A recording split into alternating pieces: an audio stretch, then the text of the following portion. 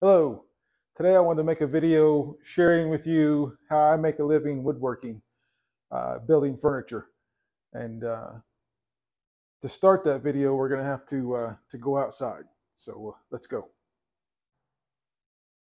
So this is how I do it. My wife and I opened a store.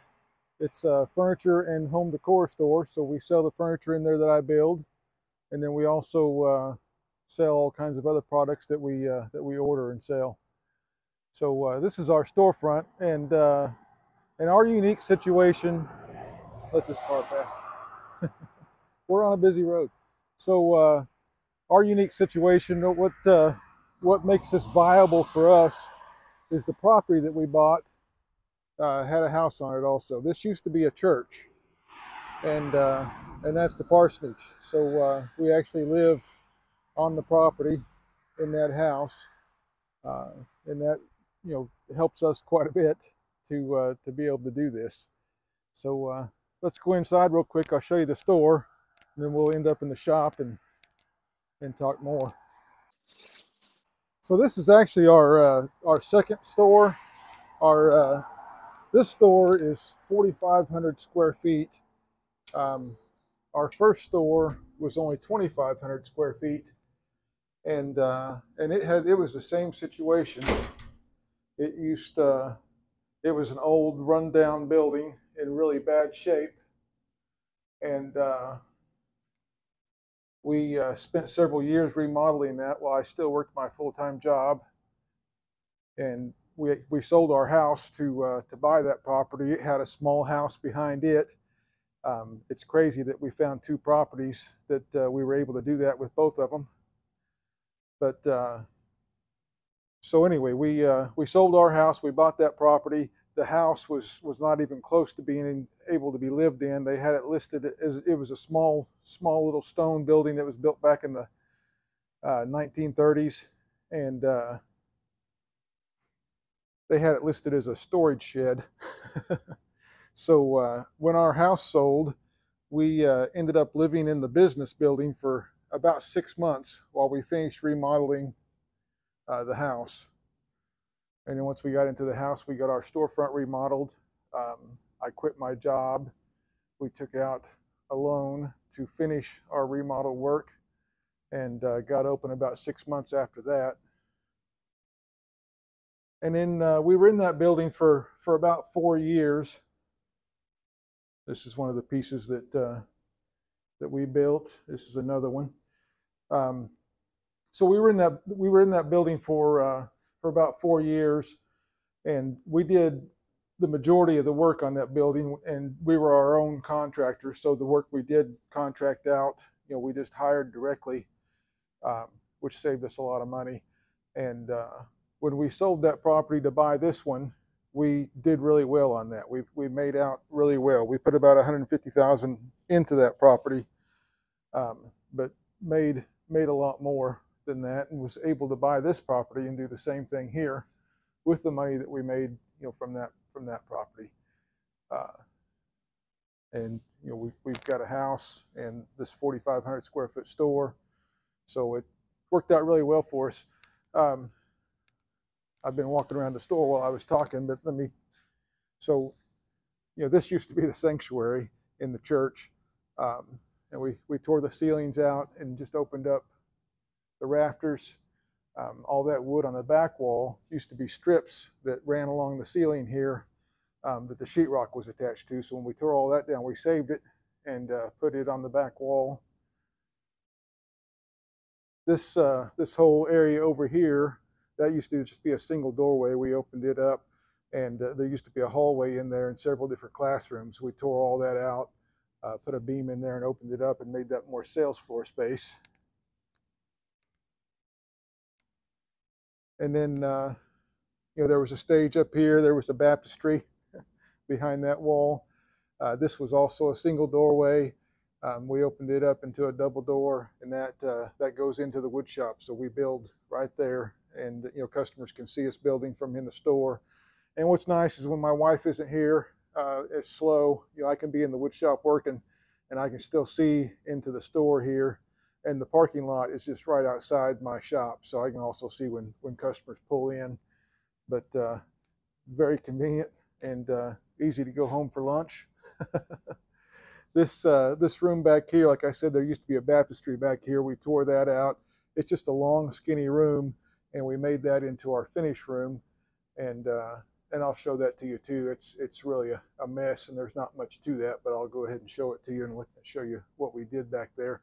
We also, if you can see the corner of this building right here, we built a large building out here. It's about 2,500 square feet, and we store all kinds of lumber in there. I've got some slabs out there. We use that old tractor to move the slabs around.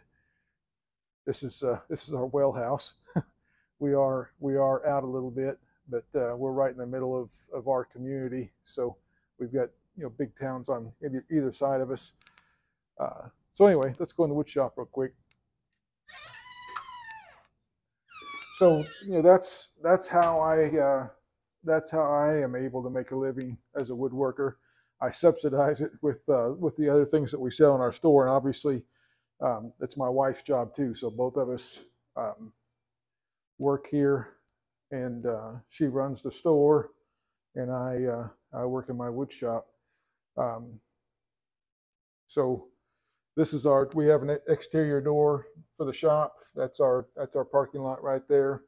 It's we bring all of our lumber in through this door, and this is kind of the layout of the shop. We put the table saw right in the middle. This is a two-person shop. I have another guy, James, that works with me full time in here. He works Monday through Friday. I work Tuesday through Saturday, and I'm usually in here a little bit on Sundays and Mondays too. That's the downside to living right behind your store, is working 7 days a week. But so we have our table saw. We have an assembly table, outfeed table right behind that, and one of us is always working there. We kind of switch back and forth. Right now, that's a project that James is working on. That's going to be an entertainment center for somebody, and then this is our other work table, and we've got it on wheels, which is very nice. If you've seen any of our other videos, you may have seen us. We use that to get slabs in the door. It's just nice to be able to move it around. Sometimes we have it facing this way, sometimes we have it facing that way. So we can move it out of the way or back and forth depending on what we're doing. It's just a huge help having that thing on wheels. And this is the project I'm working on right now. It's a slab table. It's 4 feet wide and 8 feet long, and then that's the base that it's going to set on. And I'll be putting a video out on that later. So back when this was a church, this room was like their gathering room. They had a full kitchen over here. They had a place for a stove and a refrigerator. Has a sink, and then they had a closet back over there with folding tables and folding chairs. And I think they would set it all up in here and have their meals or whatever. I'm not a huge fan of the tile and stuff over here, but it's not my kitchen. It's my wood shop, so I have not taken the time to to tear that out and do anything different with it. It works fine for what we're doing. It's amazing having a sink in the shop, and these cabinets have been huge. We've got obviously our drills all hanging right there. Got an air compressor in the corner back there. So back kind of the flow to the shop, I'm just kind of bouncing around here. We've got our table saw right in the middle, which I think I said that a few minutes ago. Got a nice aisle, the joiner, another aisle, and then along this wall we've got 2 radial arm saws. This one we have set up to cut 3/4 inch tenons. We keep it 3/4 inch off the table, and that's the only thing we ever use that for. We never move that saw. It's always set up in the same position. And once again, if you've ever seen any of our videos, you'll see, you'll understand what I'm talking about when I talk about it's just set up 3/4 inch off the table. But this is a beast here. We don't use it very often. It popped up on Facebook Marketplace, and I couldn't pass it up. It has a 14-inch blade on it. It's an industrial saw. I love that thing, but Doesn't see a lot of use, but it's awesome. Miter saw, all this. We've got dust collection that runs underneath here and goes up into our DC that's back here in the corner. I tried to put the loudest things in the back corners to keep it as far away from the store as we could. So the DC is over there, and then the air compressor is back in the other corner. They're still loud, but they're not terrible. It's not terrible in the store. So both of these have blast gates underneath them here. There's the blast gate for that, and there's the blast gate for the miter saw. So the miter saw, how I did that, I went to Lowe's and got a floor vent register and set it up down here and have it going down to 4-inch pipe, and then it just goes down and goes on through to the DC.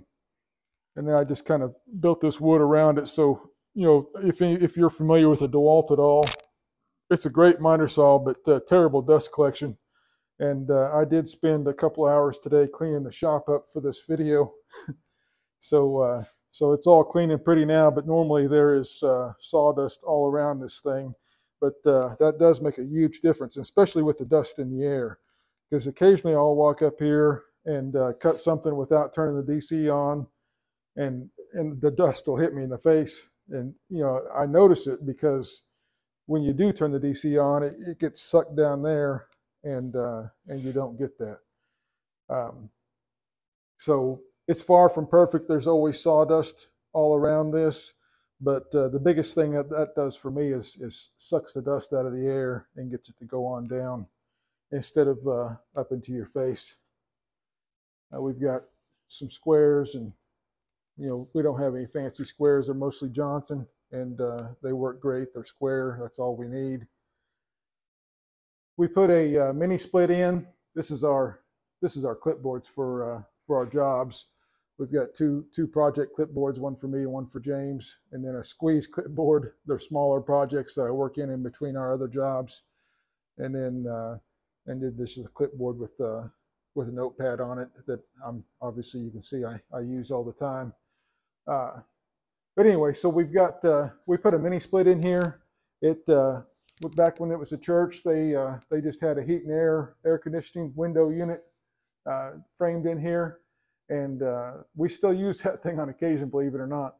But this mini split has been kind of a pain for me before I built that air filter box on top of it.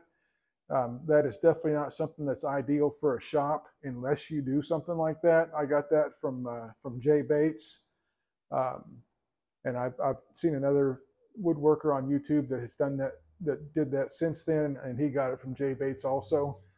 Mine's a lot smaller than both of theirs, but that's the only space I had to be able to do that. I put a 10-inch filter on this side, and then these two filters here, and I've actually got another 10-inch filter. I've got a hole on the other side that I've got blocked with plywood right now, but I've got another 10-inch filter coming that's going to go up there. So I have filters all the way around it, and you know, every other day I turn it off and take the filters out and blow them out because there's just so much dust in the air in here. Without that, so especially you know, we work in this shop every day. We're creating dust, and there's dust floating around in here every day. If you had if you did something like that just in your home shop, thought I'd turn around and let you look at me instead of just staring at that. But if you did something like that in your home shop, probably wouldn't be as big of a deal. But we're creating dust every day for 8 to 10 hours a day, and we've had a lot of problems with that mini split because of that. I've taken it apart and cleaned it several times. It's gotten clogged up. The drainage has gotten clogged up several times. And then you can just tell the air isn't very cold because it's just so covered in sawdust in there. I get up there at least once a week and open it up and blow it out with the air, and just tons of dust comes rolling out of it. I've had the space underneath it, which is all kinds of junk that I'd blown out of that thing. So all kinds of problems. So far, that filter box that we put on top of it has worked really well, and I think Jay Bates has had his for several years now, and still swears by it. Like I said, his filter box is quite a bit bigger than mine, but that one so far seems to be working for us. I've had it up there for about a month, and it's done a really good job. So it's a huge improvement. So anyway, back to the shop tour. So let me switch this back around here. I've got a little lathe back here. I almost never use that. We keep all of our cardboard stored behind that. I keep a lot of big sheets of cardboard. We put those on the ground when we have glue ups, so the glue dripping off of them. We don't just make a big pile of glue on the floor, although we do have glue all over our floor. You know, anything we can do to not add to that, that's what we use that for. We also put it on our workbenches a lot, or when we're wanting to pad a project after we've gotten done sanding it, we'll use that. Drill press. You don't see these in the shop a lot anymore because everybody has a Festool domino, but I love this thing. I mean, that's what I learned to make my mortise and tenons with. So you know, we still make most of our mortise and tenons with that dude right there, and it's awesome. I bought it used on Craigslist. I bought this used on Craigslist. I bought that used on Craigslist. The miter saw I bought new. Obviously those two I bought used. Craigslist on that one also. That one I drove 2.5 hours away to pick up. Bought my dust collection new. The bandsaw I bought new from Grizzly. And obviously that's my newest tool in the shop. We just recently upgraded from an 8-inch to a 12-inch joiner. Table saw we've had for almost 10 years, and it's been a great table saw. The planer I bought used off of Craigslist. Still paid quite a bit of money for that, but it was used. And then we have 2 Merca sanders and 2 of these Nilfisk. They're technically a vacuum cleaner, but they have they're built to be used just like this. They're HEPA filters. They have the switch to run off, to take off whenever you turn a tool on. So you just plug your tool in there. They work, you know, just like, and they're still really nice vac, but they just don't have a, you know, Merca name on it or a Festool name on it. They're a really high quality HEPA vacuum, but because they don't have the Merca or Festool on them, they're a little cheaper. They're still expensive, not gonna lie, it's not cheap, but it's not near as cheap as a shop vac, but they are cheaper than the name brand ones. And that's a name brand. It's just not one you've heard of. They're a vacuum cleaning company. So I believe I heard from somewhere that they make the Merca vac. I don't know that that's true, but that's how I heard about them. And they've worked really good for us. We've had them for several years. And we keep just our hand tools and stuff in here. We've got some hanging on we got our wrenches and screwdrivers and stuff back there, clamp wall back here. And I think all of my pipe clamps, except for 2 or 3 of them, I bought used. I got most of those in 2 different lots off of Facebook Marketplace and Craigslist. Got lucky and found 2 big lots that you know, I just bought everything they had at a really good price. Now let's go look at the finish room real quick, and then I'll show you our wood storage, and that'll be the end of the video. So just go right back here.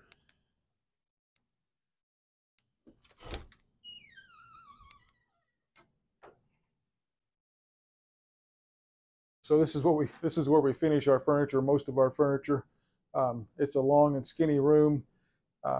We do a lot of big tables, so we can fit a 10-foot table in here. You know, we'll have the top down there and the base along here. and just be able to get around both of them to get finish on them. The city made me buy this expensive cabinet to keep all of our finishes and stuff in. It's a flame retardant cabinet. So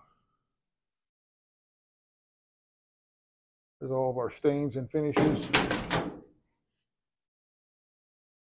And that's it. It's just it's a, there's not a lot to this room, and as you can see, it's a mess. This is some back stock for the store. We've got another room back there that we have most of our back stock in, but it's bled into here also.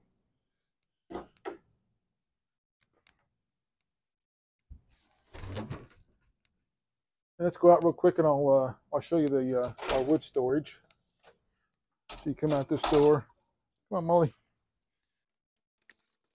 And this is our wood storage. We did add this building. This wasn't here when we bought the property. You don't realize how sloped the ground is. It didn't seem that sloped until they put this foundation in. I was like, holy cow! But anyway, there's no power out here. I haven't ran any power out here yet, so no lights. And it is a mess. We've got these wood racks. These are we've been using these racks for, I don't know, 10 years, and this style, not these exact racks, because we've changed properties halfway through, but we've been using this style rack for 10 years, and it's works really well for us.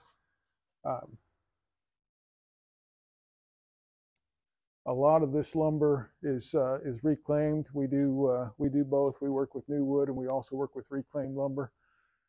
So a lot of this is out of barns.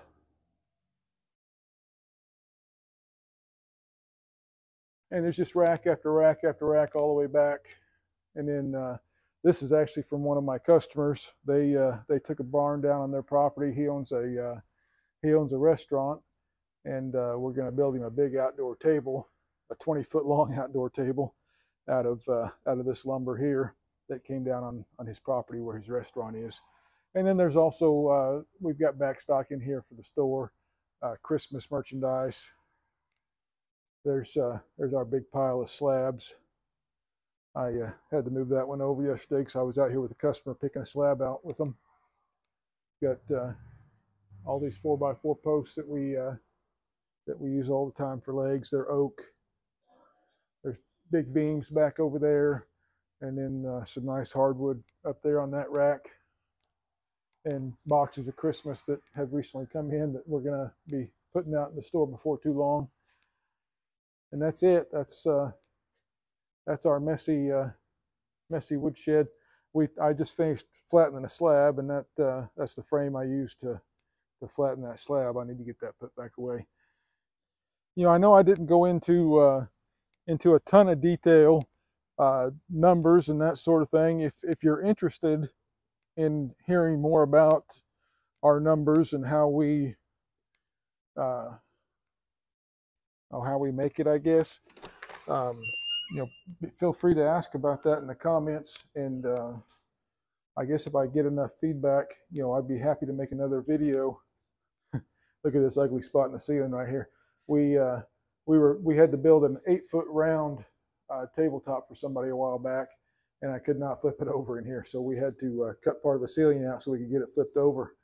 And we had to do that several times to get it sanded and finished and everything's horrible pain. I would love to have a higher ceiling. Our first shop in our first store was the same way, 8-foot ceiling. It was terrible. But anyway, if you'd like to hear more detail about our business as a whole, ask about it in the comments, and I'll definitely go more into that. I'd be happy to do that.